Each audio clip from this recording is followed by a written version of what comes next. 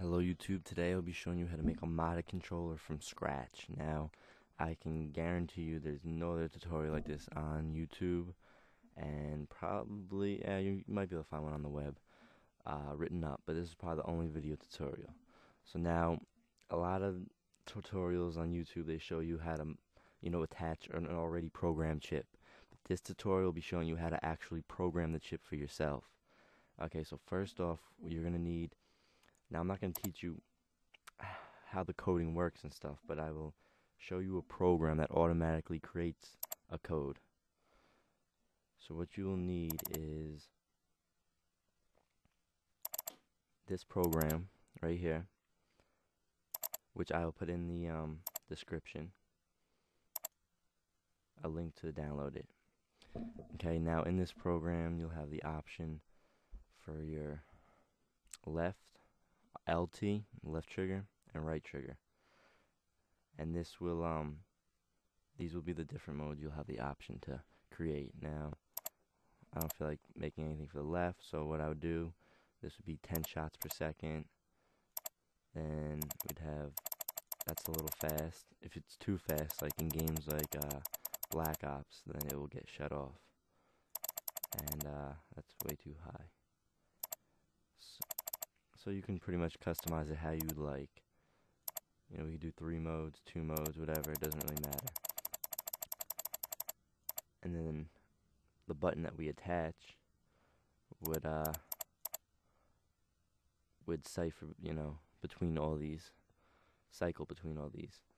And so then once you finish all that, then you go down here. Oh, and if it's on, when you download it, it's going to be automatically on French. And all you have to do is hit the British flag. Okay, so after you do that, then you'll customize it how you want it. Okay, so it doesn't really matter how it is right now for this tutorial. Okay, so then after you're done, you can do generate hex file. And then you will save it as a hex in wherever you want it. I already have a few made, so I'm not going to even bother. Actually, for the purpose of the tutorial, I will do it. So I already made a folder on my desktop, and I called it mod codes. It's empty right now, so we'll just call this first mod code, and we'll take out the spaces. Okay, save. Okay, so now we will close this program down, and we go to mod code, and there it is, right there. We can't open it yet though.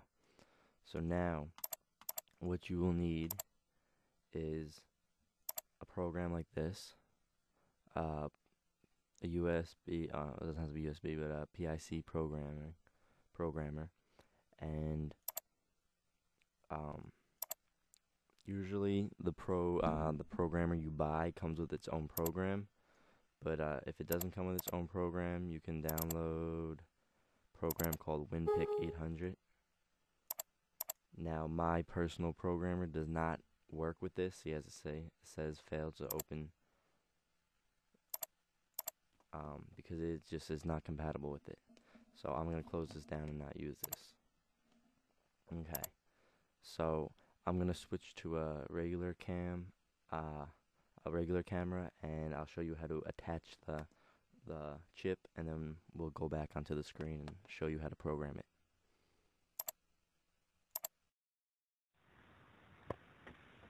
Okay, so this is what a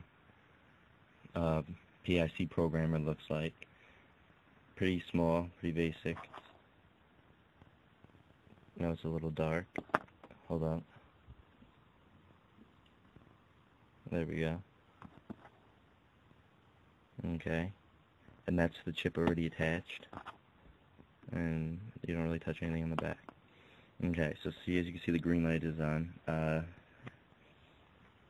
So as you can see, the green light is on, but yours might not even have a light. It's current which kind you buy. But make sure the one you buy is compatible with whatever your operating system is, like Windows 7 or whatever, because a lot of them are not. Oh yeah, so you just flick this button up to release the little chip. Chip has to be a 12F83. I'm not sure if you can see that. It's probably too blurry.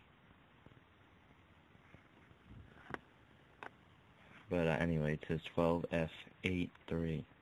12F683. I'm sorry, 12F683. And if it's not that kind of programming chip, then it's not going to work. Okay, so to attach it, on the screen, it shows, on the screen, you can see, it shows, they have all these numbers, and we want the one that says 12F683, and this is how they show to attach it.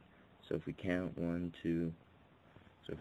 have 1, 2, 3, 4, and then that's where we attach it. So we look at this, and we have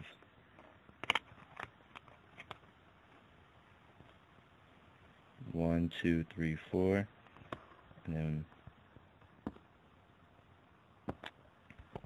and another thing, there'll be a little notch, and as you can see, that little yellow dot, that's the notch they're talking about. So we take that, see the little notch in there maybe, and we put it right in the center.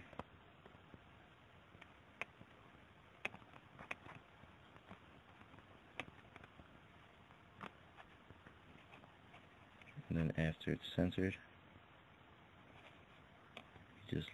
we just lock it on by pushing it down. And then it should be locked in tight enough so you actually pick up the whole thing. Okay. And that's how it's done. Very simple. Now back to the computer, because I know this is very shaky for you guys. Okay, we're back on the screen recorder. Sorry for that shaky video, but it was necessary. Now, as you can see,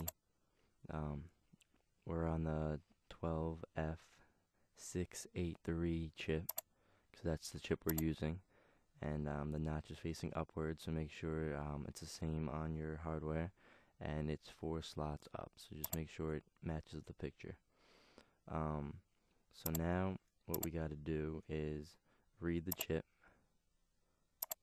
Okay, so it can be read. Now we got to verify it. Make sure you do these 2 steps, otherwise you could damage your chip, and then it'll be useless. So data verified, so it's good. So now what we got to do is we got to erase the chip. So erase chip. Okay. Do you want to? Yes. Chip has been erased.